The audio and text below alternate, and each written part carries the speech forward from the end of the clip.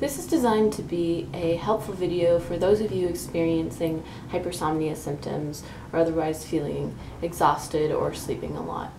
Hypersomnia meaning, generally meaning an excessive sleepiness, but also sometimes an excessive need for sleep. I'm going to start with the non-sleep disorder possibilities and go through the various steps if you do in the end have a hypersomnia condition. So before you get anything tested, the first thing to consider, and this will sound obvious, is that you might be sleep deprived. Most people probably are sleep deprived. If you're setting an alarm every day, you're probably sleep deprived. And if you are seriously sleep deprived, it can take months to catch up on sleep, during which time you will be sleeping a lot and tired. If that's not applicable, another possibility is that you've been through something very difficult emotionally or mentally recently. Either you've just been overworking yourself and it's this burnout, or maybe you lost a family member in the last 6 months. Something like that can also cause you to sleep a lot.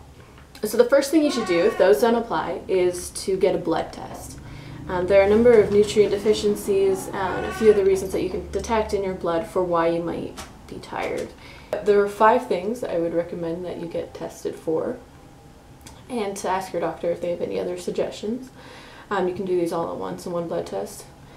And this is roughly in order of likelihood of being the cause. First is iron. Iron can, if you are low in iron, you'll be very sleepy. And that's if you're male or female. Underactive thyroid hormone is another common cause. Low B12 levels. If you have been vegan or vegetarian for a long time, this might be applicable to you. If there's a chance you have diabetes, having problems with blood sugar can cause you to be sleepy. And then there are also a number of viruses or illnesses that can cause you to be sleepy, a well-known one being mono. If your blood work comes back normal, the second thing you should do is get a referral from a doctor for a sleep study. This is also called a polysomnographic study. It's the sleep study that most people think of when they think of sleep studies. You stay overnight at the clinic, they hook you up to a bunch of things. And one of the most common causes of hypersomnia that they find in sleep studies is that you have sleep apnea. They should also be able to detect if you have narcolepsy or any of these other primary hypersomnia disorders. A primary hypersomnia disorder means that the reason for your hypersomnia is because you have a disorder, rather than because it's a symptom of something else, like one of these things I mentioned, like an iron deficiency. That's secondary hypersomnia. It's just a symptom of something else. Narcolepsy is the most common form of primary hypersomnia.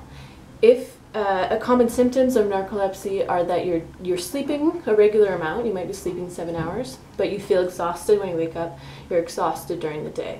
Cataplexy is the name for when you may have heard of when you have narcolepsy and you might collapse suddenly when you're laughing or something like that. You don't necessarily have that if you have narcolepsy. If you do have that, you do have narcolepsy.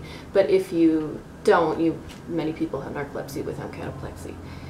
A second kind is Klein-Levin syndrome, which is basically a periodic sort of hypersomnia where you only have it for a few weeks or months at a time, then it goes away and then it comes back again.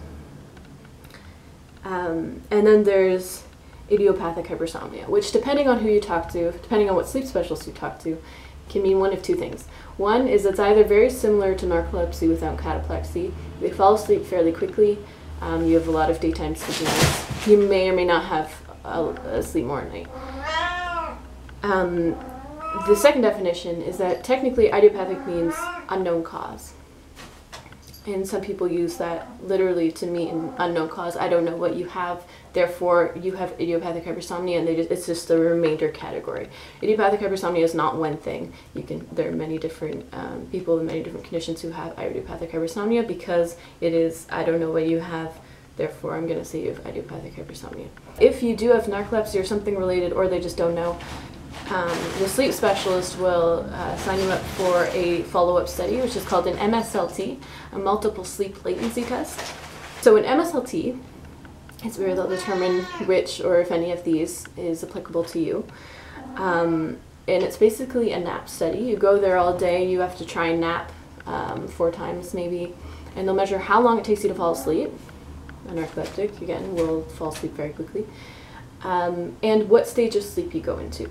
The reason that narcoleptics feel exhausted when they wake up is because they go into REM sleep very early in their sleep. And most people will go into their deepest sleep of the night shortly after they fall asleep, and then an hour and a half in, they will have their first REM sleep.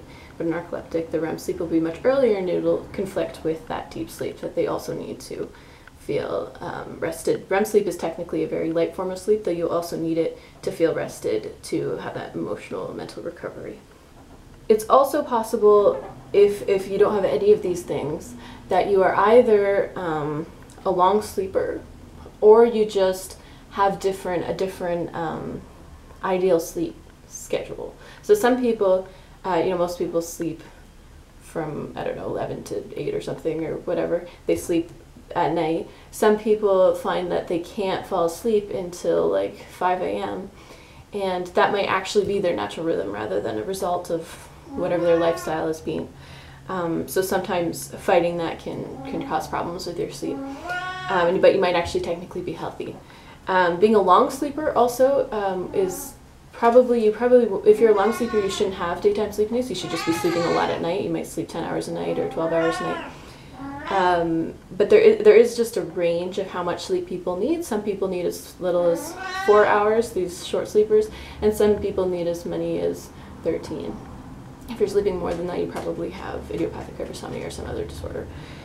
And that, again, you might just be perfectly healthy. There might not be any abnormalities with your sleep, with your REM sleep. It might be perfectly fine. And if you do get diagnosed with narcolepsy in particular, but also any of these related ones, you can use the medication designed for narcolepsy. Generally, you can get the sleep specialist should give you a prescription for modafinil or one of these other drugs that are designed for narcoleptics and for dealing with that daytime sleepiness. So hopefully this was helpful for those of you experiencing exhaustion, not knowing why.